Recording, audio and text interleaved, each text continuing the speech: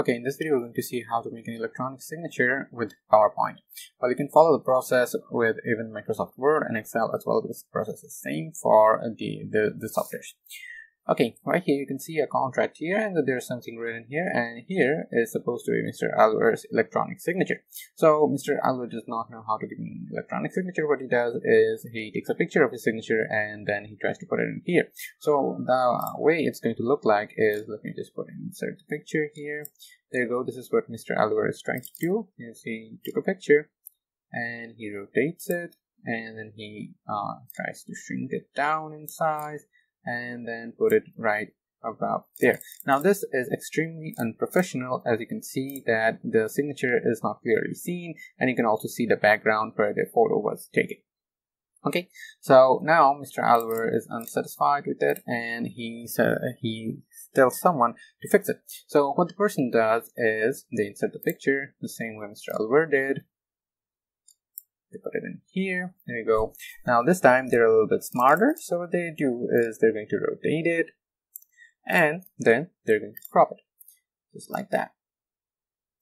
Okay.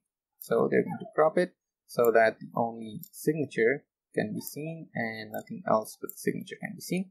There you go. They have cropped it, and now what they do is they give it to Mr. Alvarez, and what Mr. Alvarez does is puts it right there, his signature right there. But as you can see, this is still not professional, very professional, because this kind of looks like someone who's a noob who has done that is a noob.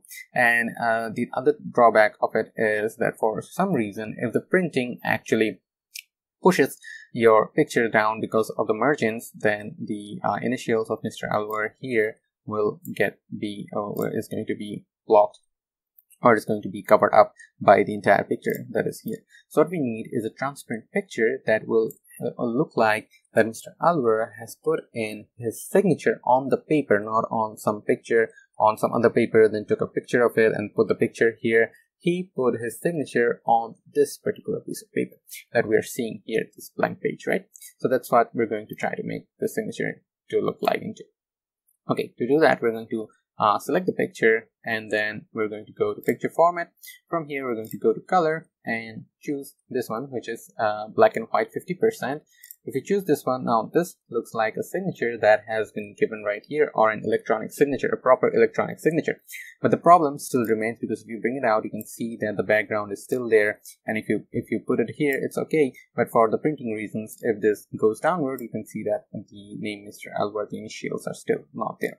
So we're going to make this thing go away, the background go away. In order to do that, we're going to go back to color, and from here we're going to take set transparent color, and then click on the background color right over here, click it there, and now if you bring it out, you can see that it is transparent. You can put it right here, and it is this electronic signature. Now for some reason, if the image is moved downwards while printing, you can see the initial Mr. Alvarez is still being seen, and if someone looks at it, they're just going to think, oh, the signature just got over the initials.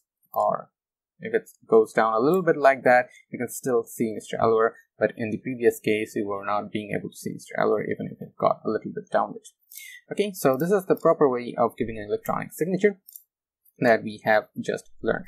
Now, how to save this electronic signature, because you're not going to sign your PowerPoint documents, you're most probably going to be signing the PDF documents. So to do that, you're just going to need to save it as a picture. You just do a right click on it and then go to save as picture, and then save it on the location that you want to save it, on any location that you want. Okay. So once you save it there, this is going to be your electronic signature, and then you can put it in your PDF documents as well. Okay, so that is how you can make a proper electronic signature in PowerPoint, and this process works for Microsoft Word and Microsoft Excel as well. Okay, so that is it for this video. Thank you very much for watching, and I hope you got to learn something new. If you have found the video to be useful, please like and consider subscribing to the channel, as it will enable me to make more videos like this one. Thank you.